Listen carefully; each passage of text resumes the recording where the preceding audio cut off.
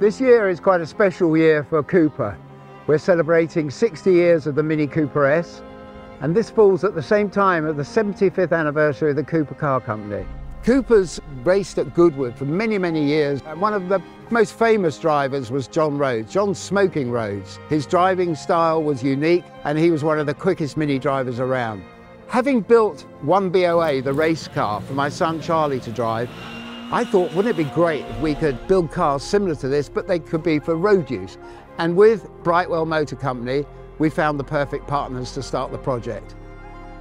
All Cooper's racing cars were Connaught Green, and I wanted to emulate that Formula One feel into these Minis. We had to make sure that, unlike the race car, people could drive these cars on the roads and feel that they had the essence of the racing Mini, but we made sure that it was tractable, durable, and most importantly, fun to drive.